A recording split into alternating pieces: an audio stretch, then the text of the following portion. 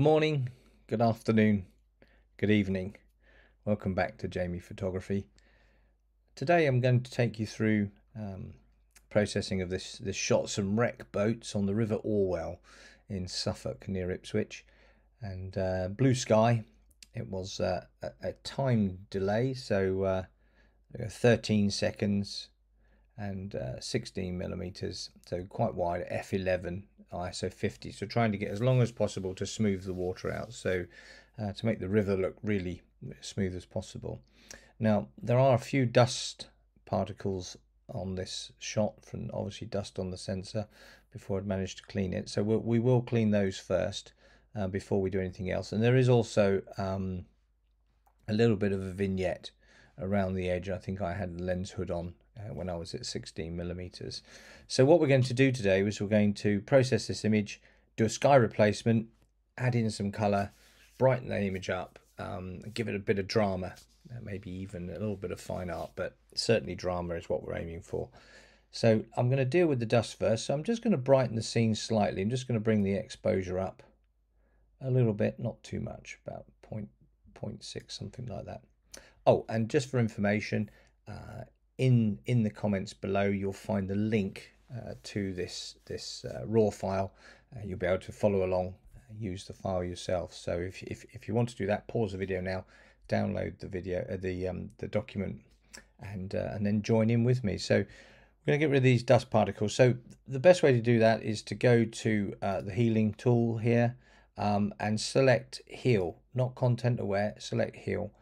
And then right down the bottom, you'll see in the bottom left corner down here, you'll see that there is a setting for tool overlay and a visualize spots checkbox and a slider. So what this does is if we click visualize spots, it will actually turn it into almost a negative that picks up on every line and every change of color, as you can even see the different changes in the sky. And if you bring that down a little bit, you can see that you get more or less of the visualization. So having it at maximum is fine. What I also do is I turn the tool overlay to never, so that I don't end up seeing the healing tools afterwards, so that you can draw over them. Now I'm just going to make the brush a little bit bigger. You can see here in the middle I'm wheeling my mouse to make the brush. So these dust spots, you just need to make the brush just slightly bigger than the dust spots themselves. If I zoom in and show you that, we come into 100%, hold down the space bar to move using the left key. You can see that the mouse itself, the brush itself is just slightly bigger than the actual dust dot. And then with it selected in heal, we're just going to click on that, and it will just work your way around, clicking on those dots to get rid of them wherever you can see them. So move over this way, and you'd be surprised how many there actually is. I don't clean my sensor as perhaps often I should do. And by the way, if you do choose to clean your sensor, there is proper kits to use to clean your sensor. Most camera sensors are coated with a protective layer, a type of Gorilla Glass, a bit like the surface of a phone. So they are quite durable, but you will need to check with your manufacturer's manual just to be sure that it is okay to clean with the standard sort of tools that you can purchase online. And then you just basically give them an ever so slight wipe over, and that removes the dust from them. So the best thing to do is not to change lenses very often. That's the way I try to keep the dust levels down. Oops, need to do that. So I'm just going to zoom back out. So a couple more in the sky there over this side. Just get those. So I'm literally just clicking round, taking out any little dust spots that are there. There's one on the water there as well. One in the sky there.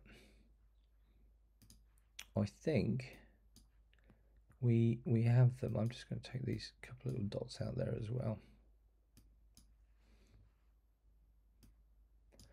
Right, so I can unclick the visualize spots, and that will take us back, and that certainly has tidied things up a little bit.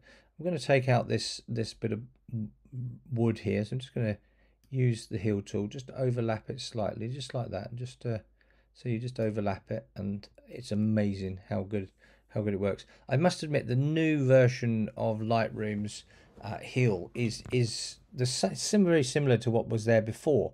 The content aware can work in the right circumstances, but generally I find if you're going against plain surfaces like this, trying to remove clouds, for example, if I'm in here, if I want to remove this cloud, I can just draw around that cloud like that, make sure I've filled in the center, and it will remove it beautifully. You know, it will take it out the shot. So but the content aware isn't quite as good. So but it works in certain circumstances. Anyway, I've done what I wanted to do there. I'm now going to crop this image. Just want to take out these vignettes. So I'm going to go to the crop tool there. I'm going to come in until I cleared that side, come in until I've cleared that side, come up from the bottom, and just put the horizon in the center. There we go. Hit return. So now I've got a crop that covers what I want to do here. So I'm now going to just check that the horizon is absolutely straight. So still in the crop tool, you can go to the angle tool. You can see over here this little spirit level. If you click on that, you can now click on take the crosshairs and put them on the horizon where the water meets the land, the seashore, on one side, and then bring it over this side and let go, and it will actually correct and bring the level up perfectly level. Hit return again to accept that. Okay, so now we're going to go into the basic functions. We're going to bring that brightness back down a little bit where it was at 0. Just double click on the word 0 if you want to get to 0. I'm going to open up the shadows so we can light up these boats nicely, and just bring down the heights just a little bit. I don't want to bring too much out of that. Add a little bit of contrast, and that contrast just makes sure that there's a break between the sky and the water. And then I'm going to go into the whites and the blacks. Now to do that, I'm going to hold down the Option or Alt key, and then I'm going to move the slider up until I see white. Now if you go too far, you'll see that the white starts to come through, and the histogram up in the top right corner clips. You see the little triangle goes white. If I bring it back down, it goes white, purple, blue, and then off. So the blue is 90% and the purple is 95%, and the white is 100% clipped. So we want to be just under that. So I'm going to come down a little bit more because I don't want the mask to be white. There we go. I'm going to go there. And the same with the black. Still holding down the Alt or Option key, I can move that down, and you can see there's a clip there as well that is completely white at the moment. So if I bring that up, you'll see that there we go. It's red. So red, yellow, white. So we can go with a yellow. So we're 95% clipped to the black. So we've got the full contrast, the full dynamic range now of the scene. So now what I'm going to do is I'm going to jump over into Photoshop, and we're going to add a sky into this scene, because the blue sky is just a little bit boring, I'm afraid. So I like to cheer the images up a little bit. So we're going to right click on the image itself. We're going to edit in, going to go to Adobe Photoshop 2023. So now we're in this shot here. We're going to go to File. We're going to go to Edit, and then Sky Replacement in Edit. And then it will throw the first sky that's already there, a sky I used previously here, for example. It's automatically thrown that sky in, but I'm just going to use the little pull down arrow to the right there, and that will give me all the skies that are already included with Photoshop, and any skies that you may have. And if your sky isn't showing there and you know that you've got more, you can just click this little plus and it will drag it in. It will install it in here. There it is. And then I will click on that and it will apply it to the scene. There we go. So pick your own sky. That's absolutely fine. And then when you've got that selected, now the thing is don't click OK at this point. You want to come out of this sort of top module, and the way I do that is click on this little grey space up there and just click that, and it brings you back to the tools. Okay, so we're just going to have a look on this side. Looks quite good. There is a little flip tick box here, little check box. If you click that, the sky will actually swap from one side to the other, and that works quite well.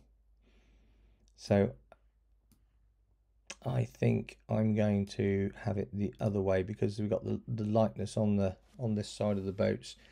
And then what we're going to do is we're going to use a few of these sliders just to make sure the edges are fine-tuned in. It's pretty close actually already.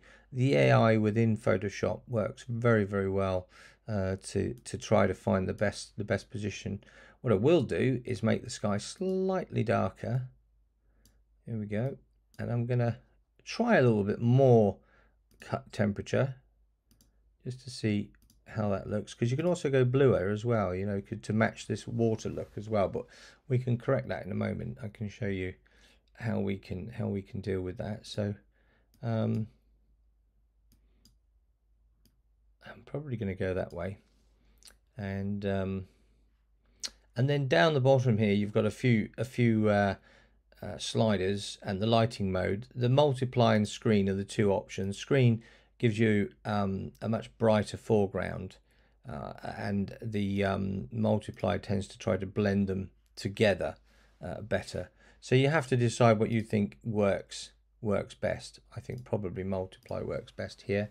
The foreground slider will light the objects in the center here. So if we go to the right, they'll go darker. If we go to the left, they'll go brighter. So we probably want to go darker with those, just like that.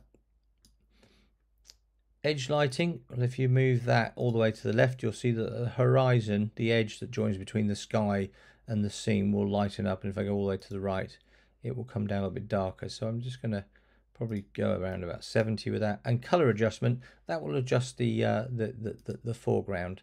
So if I go all the way to the right, we'll try and match the color of the sky to the foreground. If I go all the way to the left, it have no match at all. It stays the original color of blue. I find that's a very, very good slider. In this case, I'm going all the way over to 100%. So that's fine. So I'm going to leave it on duplicate layer. You have new layers as an option, and that will give you every single layer associated with the sky as a separate layer within Photoshop. In this case, I just want a layer with the sky on it. So I'm going to click OK. And there we go. The background copy is there. That's the one. If we turn that off, we have the original image, which is below it. If I turn that one back on, you can see the new image. I'm actually going to delete the rear image, because the rear layer, because I don't want to bring all that information back into Lightroom in the background. So I'm happy with that. I'm going to throw this back into Lightroom. So to do that, click File, and then click Close. Do not click Save As there. File, Close, then Save, and it will put it back in Lightroom. So it's just saving there, as you can see. So once that's done, I will go back into Lightroom. There we go. And it's there already waiting for me. So it's pretty good. So let's just sort of finish off this image. One of the things that I generally do as my workflow is I like to relight the scene myself. So what I'm going to do here is I'm going to reduce the exposure. Yeah, I can type on the box here and put -1. I'm going to reduce it by -1 stop. Okay, so now that's much darker. I've got to bring the light back into the scene. So you might say, well, why would you do that? But bringing the light back yourself, you can decide where the light goes. You can decide how you're going to control that light that comes back in. So I'm just going to open up the shadows again. So we get a little bit of a sort of almost an HDR look. And then what I'm going to do is I'm going to go into masks. I'm going to select a radial gradient, and I'm going to put quite a large radial gradient in the center here. So this sky will light up, and this whole sort of center of the scene will light up. And I'm going to bring that up 1 stop. Okay. I'm also going to add a little bit more temp to that. There we go. A little bit of magenta tint. And I'm going to just see if bringing down the highlights just a little bit will help. Yeah, it does. Helps just a little bit. And really important one with skies, add some clarity. Really works really, really well. But I don't want all this light on the ships. So what I'm going to do is I'm going to subtract the sky. Okay, so I'm going to select sky, but then I'm going to click invert. There you go. So I'm not lighting the boats, the vessels. I can do that separately in a moment. So that's looking pretty good. That bright glow does need to be sort of copied a little bit onto the water around here. So we're going to create a new mask. We're going to go to radial gradient. We're going to pull out a radial gradient to go in here. Okay, so we're just going to put it there. We're going to bring up the exposure quite a bit, about 1.6. We're going to add in the color and the magenta to get that balance. Don't want to go too much, just back that magenta off just a little bit. And I'm just going to bring that brightness down just a little bit there. But I am going to increase the saturation. That looks good. So quite happy with that. Now, what we want to do is we also want to lighten up the side of this boat. So again, I'm going to create a new radial gradient. I'm going to pop it on the side of this boat here, like so. And I'm going to light it from this end, this way. So when I bring up the exposure now, you can see with a bit of contrast, and I'm probably just going to add a little bit of, open the shadows a bit, and I'm going to bring that color up to match as well. You see it's just added that bit of color to match that, maybe a little bit magenta just to match it in, but I don't really want to light up the sky anymore over here, so I am going to subtract the sky. There we go, from that shot there. So that boat's now lit up over there. So we're getting there. I think we're almost there, but I'd like to do something with this foreground. So I'm going to create another radial gradient, and I'm going to pop a big radial gradient down here with the dot almost at the center of it, almost at the bottom, and bring that from side to side. And now when I open this up, you'll see that the seaweed and the sand underwater will, as I gradually bring that up, it will light up, and it'll add a foreground element, add a bit of contrast to that. And I am going to add a little bit of saturation to make that green pop a little bit more. And I'm going to add some clarity, not too much. There we go. And that gives you this sort of foreground element. I could even raise that up a little bit further just to blend it with the light that we've got going on up there. Okay, now just to sort of finish off, I think we just need to add a little bit of extra light here and there, and we need to make the sky pop a little bit more. So I'm going to create a brush. And in this brush, I am going to put the feather at 100%, and I'm going to put the flow at 50% with the density at 100%. So we're going to paint gradually. I'm then going to, sorry, I didn't mean to click that. I'm going to add some exposure, one stop. I'm going to add some little bit of shadow, down a little bit on the highlights, a bit of contrast there. And this is the interesting one for skies. Take the white and just add a little bit of white, so it actually picks up on the brighter areas, and some clarity. Always add clarity to skies, always look great. So I'm just going to take a smaller brush, and I'm just going to go along these sort of trails of illuminated clouds here, just picking them up, just coming out through there. That one didn't work, you can see it too clearly, so I'm going to Control or Command Z to undo that, and then just go back in. That looks pretty good. Now I'm going to take a bigger brush, and I'm going to go to the top here. I'm going to click the whilst we're on brush, we're going to click Auto Mask. You see it here, Auto Mask. We're still in that brush. Now what Auto Mask does is it tries to stick to whatever you're lighting. So for example, the cross in this brush, if I put it on that bright cloud and I paint, it will only lighten the bright cloud area. Same here, you see. So I can emphasize it even more if I want to. It's a little bit bright. I'm just going to bring that down a little bit. There we go. And just add in some saturation and a little bit more clarity. There we go. And I'm just going to pick up again on these lines. Same out here.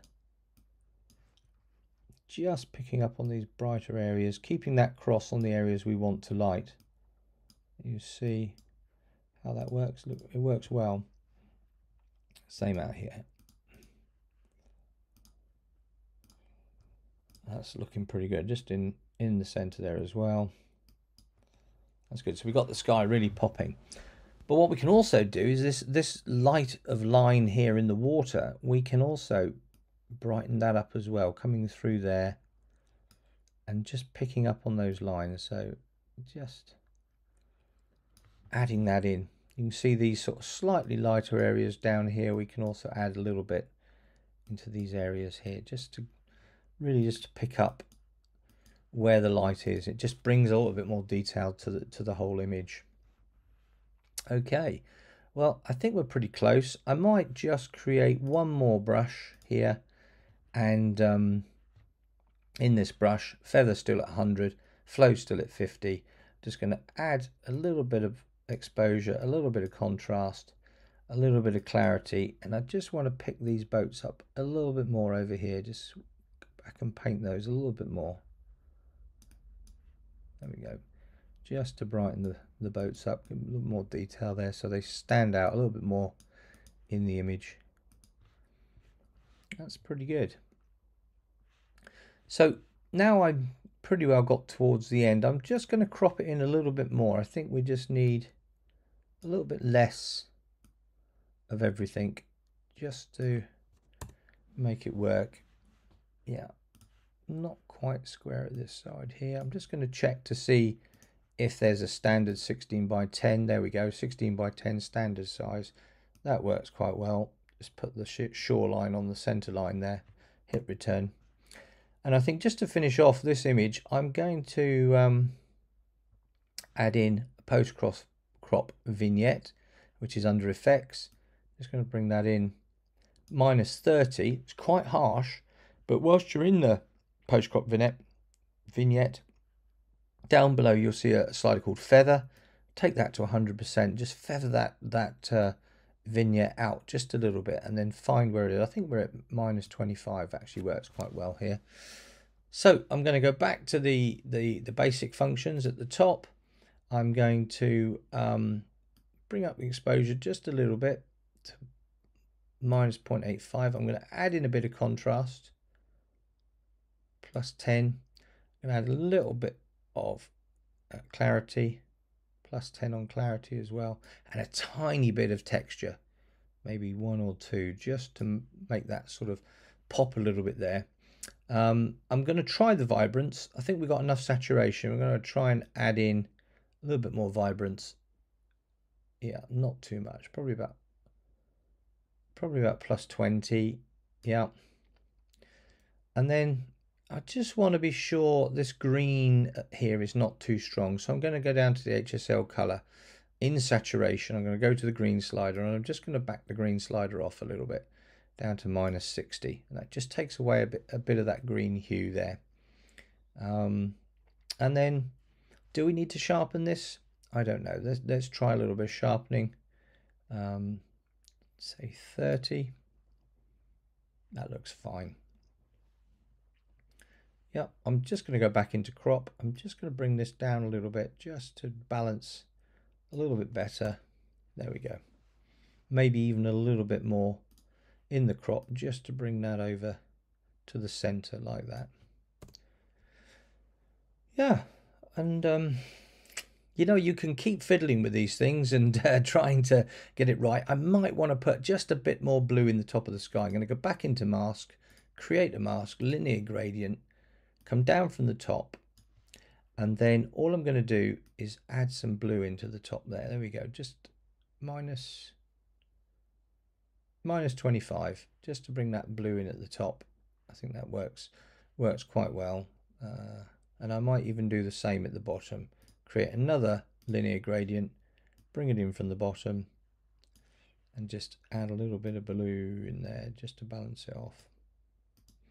Just take a little bit of that magenta out so it's blue, not purple. And that's, so we're going to come in at -16 on that, and I'm going to come in -5 on the blue. There we go.